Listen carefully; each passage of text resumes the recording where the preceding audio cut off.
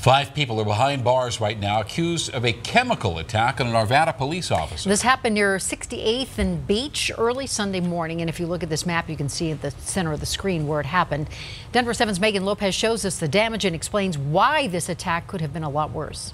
Yeah, so let me show you what I'm talking about. Neighbors say that there were these yellow signs that kind of warned drivers about the curve, and they were ripped out and thrown into the street. There's still holes where those signs were.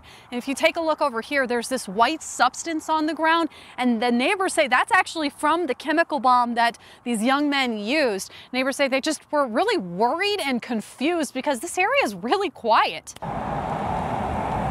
We're in West Arvada. In this sleepy Arvada suburb, near the corner of West 68th and Beach. We've been in the neighborhood about 20 years. It's a beautiful day to enjoy. It's a beautiful area. I mean, quiet. You know, it's got the bike trail in the back. A stark difference from early Saturday morning when Stephen Cote and his neighbors. A bit after midnight, we got a knock on the door from a police officer, asking whether he knew anything about a chemical attack just steps away from his home. We're all basically asked to stay in our house. While police tried to figure out what the chemical was and the danger it posed, Stephen worried. What is this? You know, like, yeah, your mind just starts racing, you know, like, what could it be? Chemicals. Arvada police say a group of young men tore out street signs and threw them in the road to stop cars. When an officer arrived, a chemical bomb was thrown toward him. The officer was rendered unconscious and transported to the hospital. One other person was also injured.